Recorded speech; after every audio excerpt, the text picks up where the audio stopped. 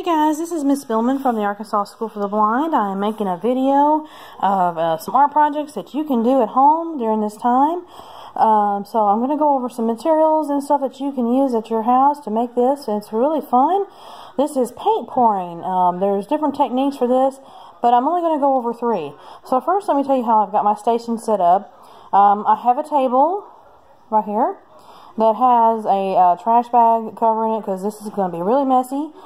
I have a canvas, and this is a thin canvas.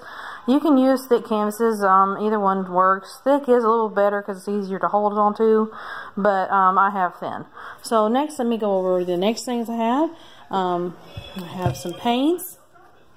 Now I have red, purple, blue, orange, and yellow. And these were just my choice. You don't have to get the same colors as me. You can get different colors. It's perfectly fine.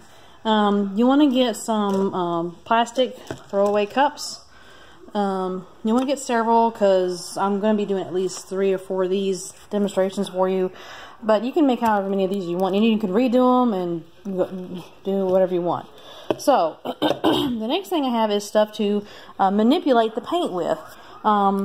Now, the first demo is going to be just simple paint pouring, which will just be using a plastic cup. And so I'm going to be going over that.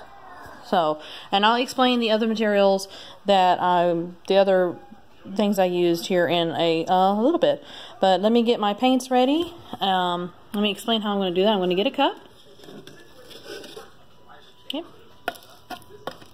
Yeah.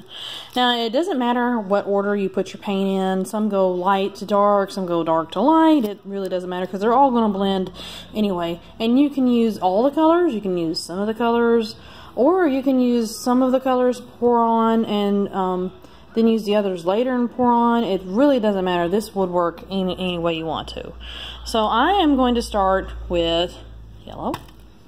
And you're going to need a lot of paint, which is why I bought these big tubes. These come in really handy. The small tubes won't last very long. These come in super handy. They last a long time.